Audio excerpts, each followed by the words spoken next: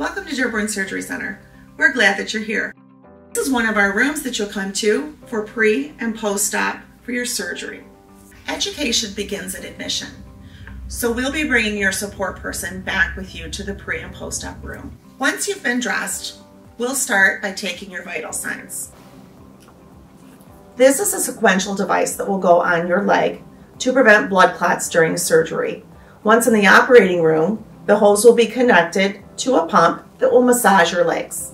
Next, you'll be signing your consents. Your consents are for anesthesia, the procedure itself, where we clarify that we are doing the proper procedure on the proper person. Your nurse will be starting an IV. It is very important that you have an access during your surgery. You'll be receiving your antibiotics through that IV, as well as any pain medication or sedation that you may need. Before you go back for surgery, you'll be speaking with your anesthesiologist as well as your surgeon to answer any questions. After your surgery, you'll be brought back to the pre-post-op room. The surgeon will talk to your support person in the waiting room. There may be a wait until they're brought back to the post-op room.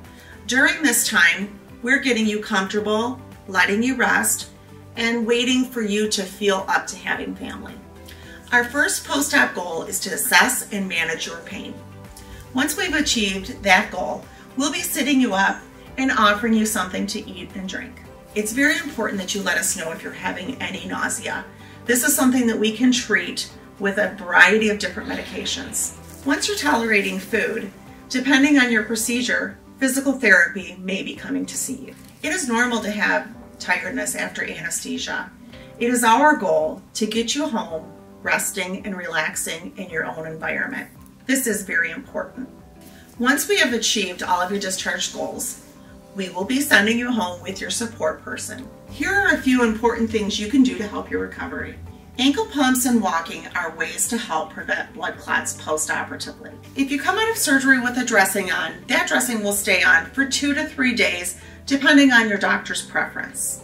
You'll be given a refillable, resealable ice pack to use post-operatively.